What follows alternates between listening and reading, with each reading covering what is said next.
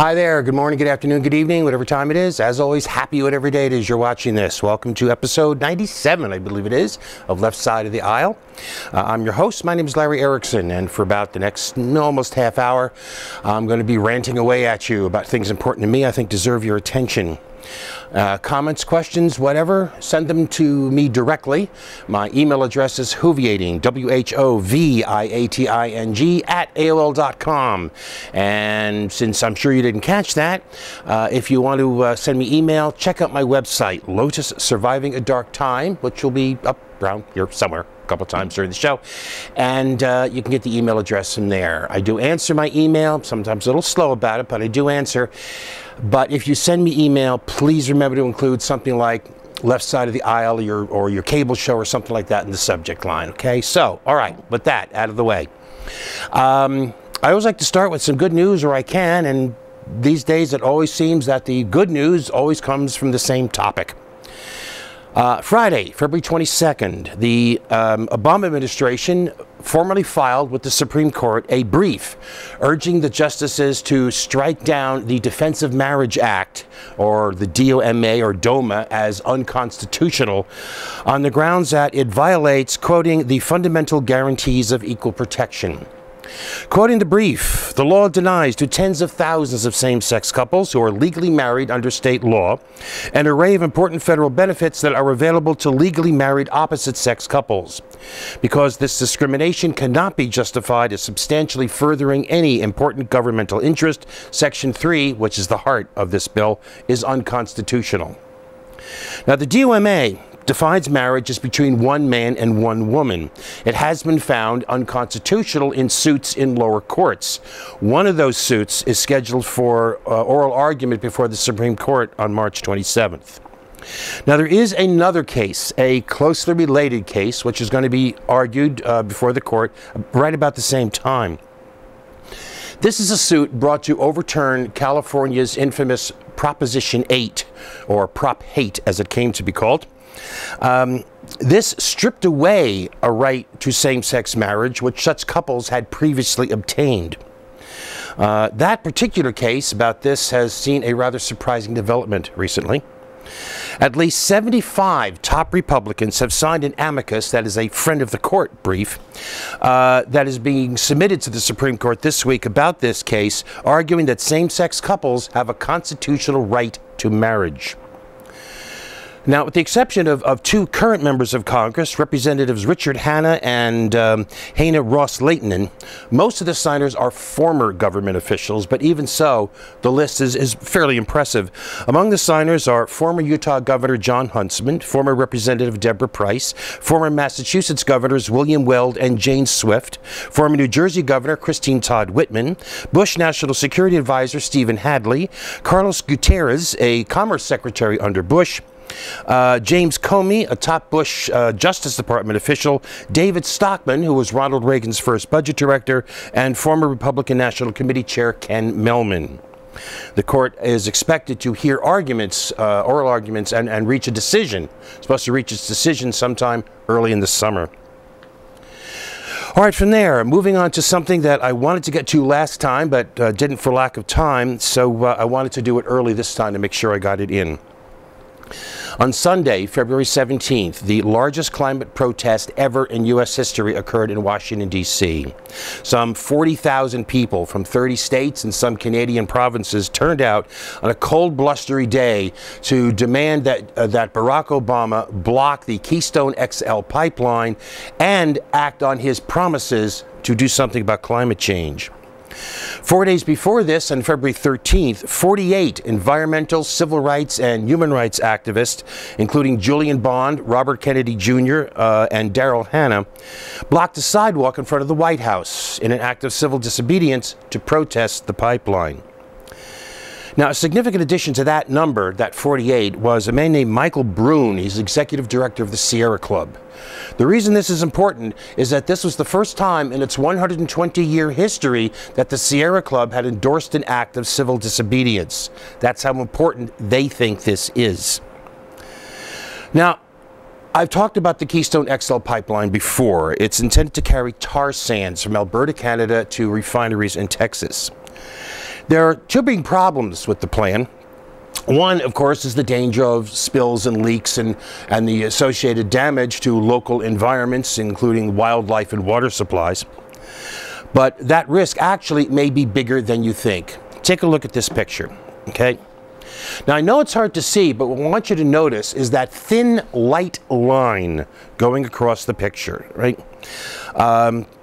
In early December, 3 activists blockaded themselves inside a segment of the XL pipeline in Winona, Texas. When they woke up in the morning, they discovered sunlight coming through the lousy welding job that had been done on this section of pipe. That's what this photo was taken from inside the pipe. That light is what you're seeing is outside light leaking in. All 3 protesters were arrested. They were held in prison for 24 days.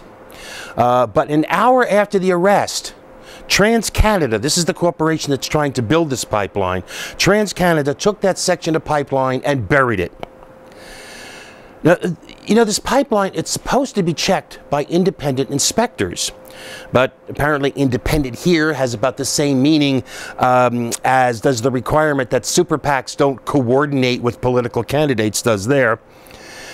In fact, TransCanada pipeline contractors are allowed to choose their own inspectors. But here is the other problem, the bigger problem here.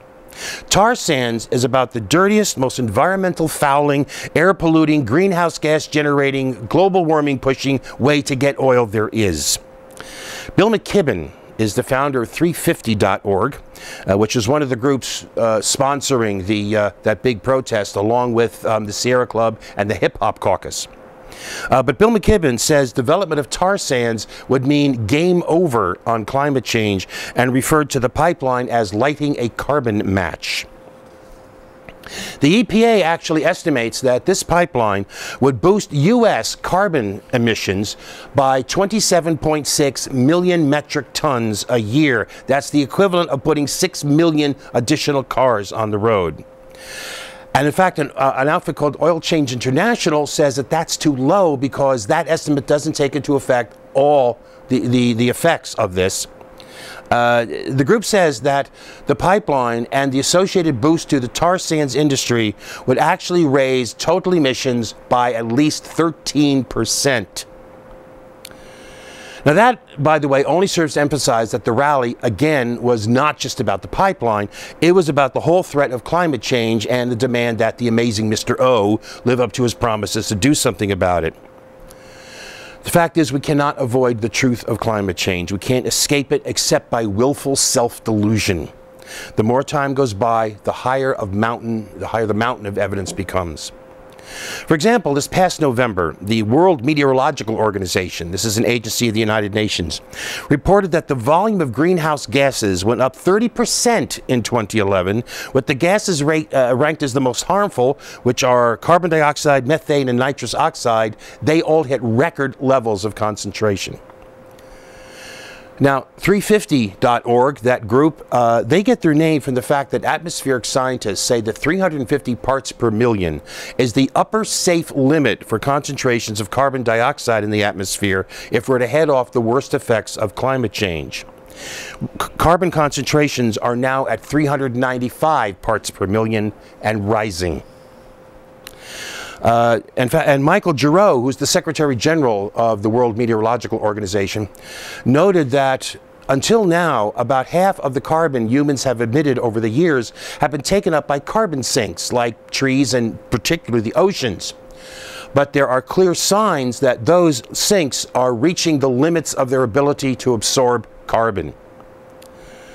Now, more recently, last month, the National Oceanic and Atmospheric Administration, or NOAA, issued its annual climate assessment, which noted that 2012 was the hottest year on record for the United States. Just days after that, the National Climate Assessment Development Advisory Committee published the draft of the nation's third climate assessment report. This is intended to be a comprehensive review of all of the latest and best peer-reviewed science about the extent and effects of climate change on the United States. For those of us who've been following the issue, this report didn't tell us anything we didn't know, but it still makes disturbing and even depressing reading. It says that evidence is stronger and clearer than ever that the climate is rapidly changing, in fact, more rapidly than had previously been predicted, and that the main driver is human activities, particularly the burning of fossil fuels. It also says that weather extremes are on the rise, and there is more and more evidence that there's actually a connection between these weather extremes and climate change. Now, scientists say that to keep to prevent the worst effects of climate change, we need to keep the rise in global temperature below 2 degrees Celsius, which is 3.6 degrees Fahrenheit. The bad news is that right now we are on track to hit a 4 degrees Celsius increase by the end of the century. The good news is that the latest research says that it is still possible to stay below that 2 degrees Celsius limit. The bad news is that doing that would require world carbon emissions to peak in 2016 and then to decline 5% a year for the next 34 years. And let me be blunt, with current international negotiations on climate change, hoping to have a deal by 2015, which won't go into effect until 2020, I really doubt we're up for it. And this is one of the reasons why 40,000 people marched in Washington, the largest climate demonstration in U.S., perhaps world, history. And the major network newscasts, CBS, NBC, ABC, could barely be aroused enough to even mention that it occurred. Now, CNN actually did some live coverage of the march, but we still tend to forget that cable outfits are still swamped in numbers by these major network TV newscasts. And people cannot care about what they don't know about. All right, so from there, going on to one of our regular weekly features, the Clown Award, given for acts of meritorious stupidity. I had so many aspirants for the Big Red Nose this week that I was having trouble choosing one. In fact, some of those are going to be held over to possibly be for next week. But then I came across this. The winners this week are Oklahoma State Senator Clark Jolie and self-declared women's health researcher Dr. Dominic Padula of Oklahoma City. Now, the state of Oklahoma already bars insurance companies from covering abortions, forcing women to buy an additional rider. But that's not enough for this pair. Jolie has introduced legislation saying, quote, "No employer shall be required to provide or pay for any benefit or service related to abortion or contraception through the provision of health insurance to his or her employees."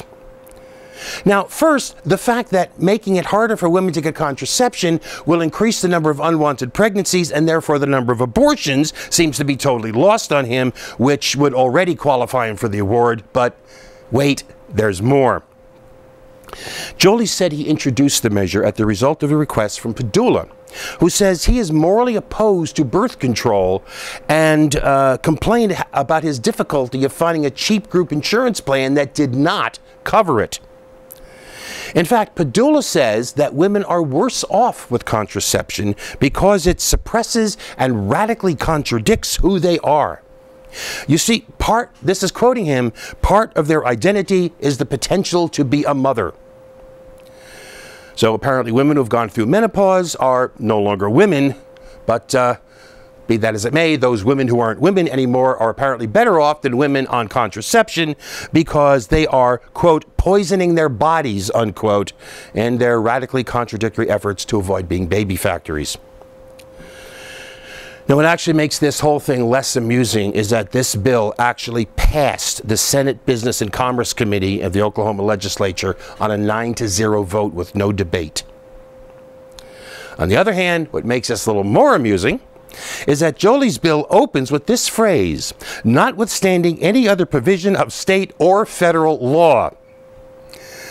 Article 6, Section 2 of the Constitution says that the Constitution and federal laws are the supreme laws of the land to which all states are bound. Apparently, the text of the Constitution is among the things that has not penetrated the hallowed halls of the Oklahoma legislature. We are going to take a break.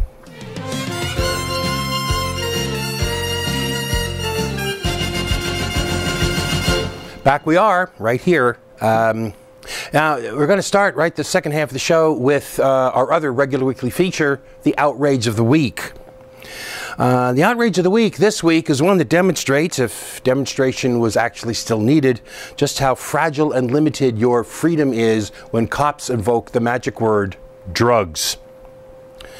The Fourth Amendment to the Constitution reads, quoting, "The right of the people to be secure in their persons, houses, papers, and effects against unreasonable searches and seizures shall not be violated, and no warrant shall issue but upon probable cause, supported by oath or affirmation, and particularly describing the place to be searched and the persons or things to be seized." Notice it refers to persons, houses, papers, and effects. It doesn't say anything about your car. Courts have long held that driving is a privilege, not a right. So the state can put any restrictions on it that it wants, and that you, in the course of recognizing that having a driver's license is often a necessity in today's society, by getting the license, you are willingly agreeing to those restrictions. And police have then used that supposed willing acceptance to turn your car into what a lot of defense attorneys refer to as a Fourth Amendment free zone. The Supreme Court recently ruled in a case involving a drug-sniffing dog. A Florida cop had stopped the same guy twice, walked his drug-sniffing dog around the car twice. Both times the dogs alerted to the presence of drugs, giving the cop probable cause to search the truck, and in both cases, nothing was found. No drugs were found. The Florida Supreme Court ruled that both searches were illegal. In order to use a dog's alert to justify a search, the court said, police must demonstrate more than that the dog was trained and certified, but that it was reliable. This actually was in keeping with the U.S. Supreme Court's own standard, which was that cops have the right to search property if, quote, a well-trained and reliable dog, unquote, indicates the presence of illegal drugs. But in considering the case, in this case, the Supreme Court unanimously, and I emphasize unanimously, ignored its own standard and reversed the Florida Supreme Court. They declared that courts should consider a dog sniff as reliable if the dog has passed a certified training program that includes controlled performance tests. That this dog had a clear record of being unreliable in the field didn't matter, because being able to demonstrate reliability, quoting the court, defies common sense. I expect we would call this faith-based judicial reasoning. We must have faith in the dog. The point here is that to justify a search in the context of a routine traffic stop, the police need probable cause to believe that the person stopped is committing a crime that justifies the search. Police dogs hitting on suspects like this guy now become a proxy for probable cause, which is an open invitation for police to search. And when you give police an open invitation like that, history says they're going to use it. And history also says, because remember, the dog in this case doesn't even have to be a reliable dog. If you give cops an open invitation to search, they will do it, and this will fall, history says, most heavily on the poor and communities of color. There is absolutely no reason to expect that that's going to change now. And what's more, there is an outrage underlying this outrage. This is what's called an external canine sniff. This has been held by the Supreme Court not to be a search. It's what they call a Fourth Amendment non-event. Now here's the question that I want answered. How is this not a search? The dog is a tool the cop is using to extend their capabilities, to detect things which they cannot see, or smell, or hear. The dog is a tool. What's the answer you get? Oh, no. The dog is not searching for smells. The dog is merely a passive receptor, quote unquote, of the smells that are there. Yeah, but the point is, it's not the dog that's the active party, it's the cop. The dog's not just wandering around the field or something. The cop is actively leading this dog on a lead to your car to sniff here, sniff there, sniff to see if they can find anything. You know, there are these new things out. They're being developed. They're not in practical form yet, but they're in development. They're called drug sniffers. They're like a wand that you can hold that is actually more sensitive and more discriminating than a dog's nose in detecting smells. If a cop had one of these wands and went around your car like this with the wand, seeing if it lit up for anything, is that a search? And if the dog is not a search, why is that a search? I mean, this is inane. The whole purpose of a tool, of any tool down to a hammer or a lever or whatever, the purpose of a tool is to enable you to do things you could not otherwise do. You know, cops have long been allowed to deal with things in plain sight or in plain hearing or in plain smell. This case, that doesn't exist. The cop is using a tool to extend their abilities beyond those of a human being. How is doing that not a search? If the court is going to follow its own logic in this, the court is going to have to say that the only area where you have privacy, the only area where you are free from these kind of searches are those areas where our latest, most advanced technology will not reach. And that notion that the logic of the court leads inescapably to that conclusion is an incredible outrage. Okay, going to move on from there to our weekly discussion about guns, one outrage to another. This week, our discussion of guns is going to be relatively short because it's going to be mostly about more pushback against the gun nuts. However, before we do that, let's take a moment to remind ourselves just how wacko these people really are.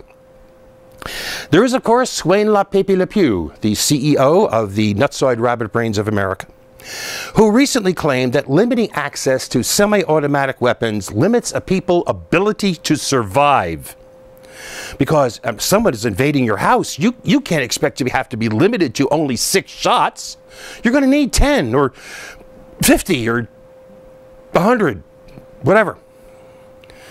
This, by the way, was right around the same time that LaPepe-Le-Pew also said that he didn't care what anybody said. He knew that the purpose of background checks is for some kind of nefarious government plot against gun owners.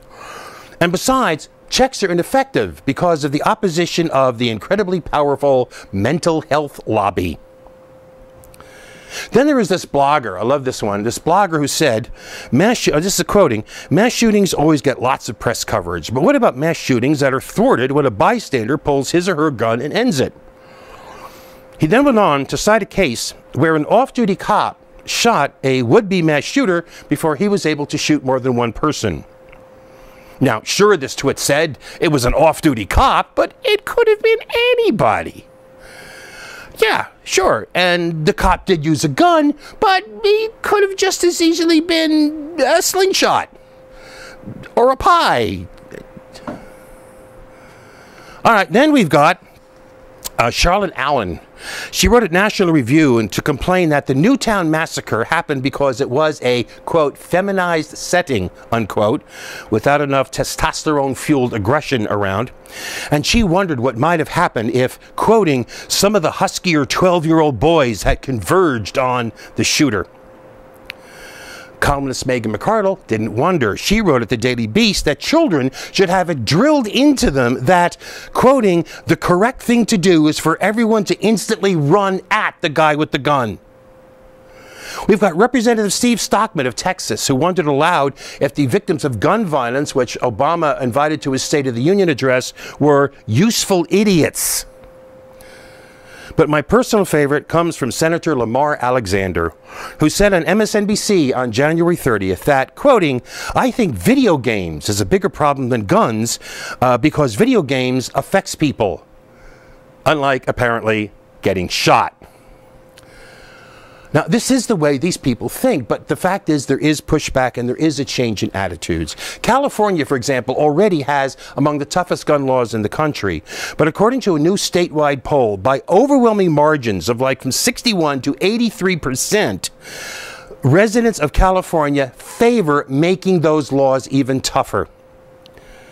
In Maryland, 85% support a proposal by the governor to require gun buyers to submit to fingerprinting, safety training, and have background checks and safety training. 63% support tougher gun control laws overall. Nationwide, 54% support tougher gun controls overall, 44% of them strongly. Also, in a legal victory, one too rare these days, the 10th Circuit Court of Appeals in Denver has ruled that permits allowing people to carry concealed guns do not come under the Second Amendment. Quoting, "In light of our nation's extensive practice of restricting citizens' freedom to carry firearms in a concealed manner, we hold that this activity does not fall within the scope of Second Amendment protections." Now, in this case, there are legal technicalities involving reciprocal recognition between states of permits, but none of that changes this. Finally on this, I mentioned last week, I mentioned the primaries in Chicago to replace former Representative Jesse Jackson Jr.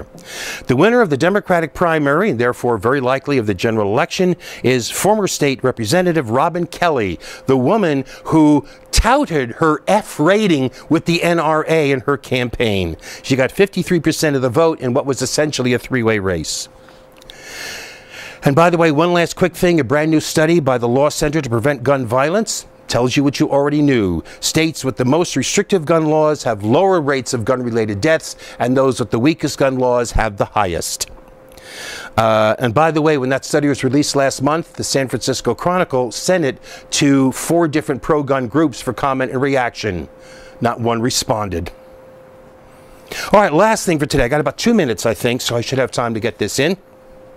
I haven't talked about the economy much of late. I promise I'm going to get back to it next week. But I did want to mention something important right now. You've been hearing about the sequester, probably until your ears ache. The idea was that there was to be a deadline after which these rapid, deep cuts in domestic and military spending would come into effect. These cuts were something that neither party would want to see happen, so that they would be forced to reach some other way to deal with the incredible deficit monster. All right, that's the deal. Now, apparently it hasn't worked so well. But here's the thing. These longer term proposals to deal with the deficit all also involve massive cuts in domestic spending. In fact, even deeper cuts than the sequester. And they really don't even touch defense spending. Plus some small tax increases, not even really relevant. In other words, what they're arguing is over different ways to screw you. Different ways to cut government services, different ways to cut health services, environmental protection, food stamps, housing assistance, roads, rails, and bridges, the arts, local aid to firefighters, teachers, cops, sanitation workers, support for libraries. There's all these, most of these programs involve proposals to cuts in Social Security and Medicare, cuts in Medicaid. I mean, all of this, what they're arguing about is a different way to cut what government provides, a different way to give you less, a different way to take things away from you, a different way to leave you more and more on your own. In other words, to put it bluntly, what they are trying to decide is which way to screw you, fast and hard or slow and long. That is what they are arguing over. And don't you ever forget it. Okay, that's it. I'm going to wrap up there. We're going to be out of here. I'm going to see you again next week. Coming up to our 100th show. Maybe we'll do something special for that. That'd be kind of nice. In the meantime, keep watching Public Access TV, folks. It's your place. You use it. All right? See you next week.